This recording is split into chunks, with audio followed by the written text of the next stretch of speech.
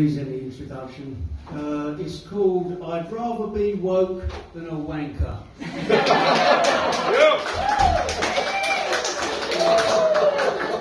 In remembrance of Thatcher, Conservatives each year praise the old milk-snatcher they very much revere. Male readers highly rank her.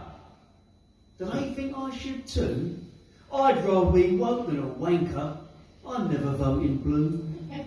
I'd rather be woke than a wanker. Don't build a statue, please. She demonised and privatised our public industries. I really don't want to thank her. Feel free to bend your knees. But I'm all still poor in spite of your rose-tinted memories. A lettuce-faced Prime Minister, upon resigning, spoke, demonised the sinister and left-wing cult of woke.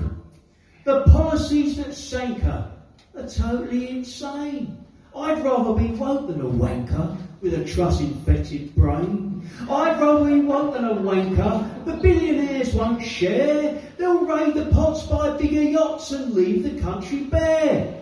If you're not an investment banker or a hedge fund billionaire and still want cuts, you're either on nuts or simply not aware. Ex-populist party leaders employed by GB News are currently news readers with very partial views. Could they be any blanker? I wouldn't risk a bet. I'd rather be woke than a wanker with a tightly closed mindset. I'd rather be woke than a wanker, especially since Fox said we're cultists and anti-Brits, mainstream media led. Ridiculous far-right rancour as like a virus spread. The fear of woke makes people choke, turns faces gammon red. I'd rather be woke than a wanker, whatever woke may be. Stonewall don't bother me at all, and nor does CRT. A GB or Fox News anchor might beg to disagree, but I don't care.